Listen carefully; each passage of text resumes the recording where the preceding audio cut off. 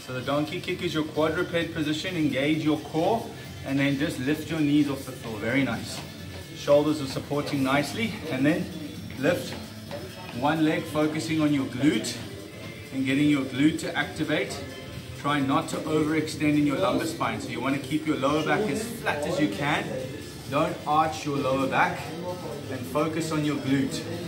So really trying to get your glute to fire, get this big muscle to do the very important movement of extension while your core through here is activating and you're keeping your strength in your shoulder girdle. So that's your donkey kick.